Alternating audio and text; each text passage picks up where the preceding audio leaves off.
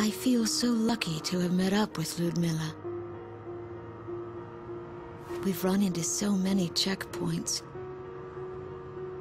I don't know what we would have done without her passport. I don't think I ever would have made it alone.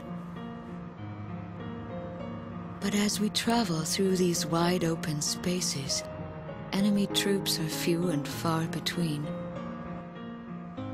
Actually, we've been on this road for quite some time now, without spotting a single Estevakian military vehicle.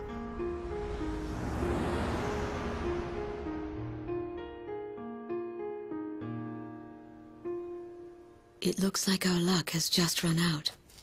These men are partisans. Amerian like me.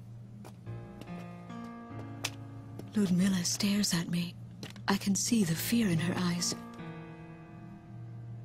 I tried to explain to them that Ludmilla is no threat. She is a student from Nordernavik.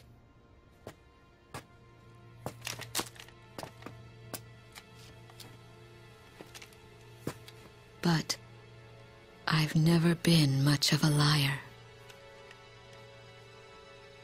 She definitely speaks the language, but with a thick Estevakian accent. Don't waste your ammo. Just then, something roars in the sky above. Hey, look! What's going on? I know it's our only chance of escape. Get in! Hurry! Fire! Damn!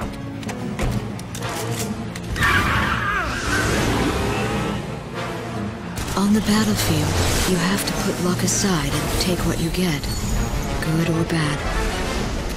My fellow countrymen were killed instead of me, and that gives me an eerie sense of relief. But now I've got to accept the fact that I am the next target. It's time for me to dance with the angels.